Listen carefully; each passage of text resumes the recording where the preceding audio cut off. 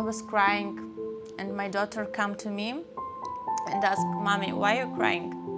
I said, "You know, Sabina, we can't finish with your treatment. We need to continue it."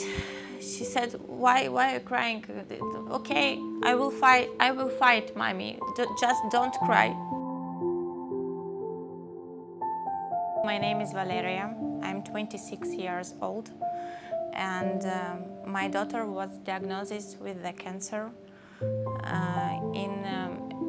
in August 2018. Another one PET CT which showed that chemotherapy is not working for my daughter at all, and there is some new lesions, and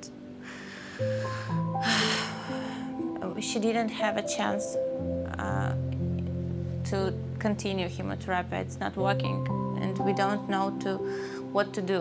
We don't have another modality of treatment in Israel at all. That's all. Our treatment in Israel is finished. I asked to save the life for Sabina, because if I don't collect the money for the treatment in the USA, I will lose her. It's awful. It will be awful, you know. She is the meaning of my life, and I can't imagine the life without my daughter.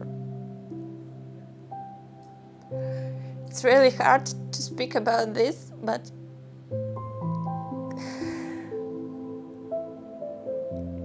if I lose her, I don't want to live anymore. She's so cute. She's like a little princess. She's my only one daughter, and I can't imagine the life without she. But everything depends on the money. Please help us.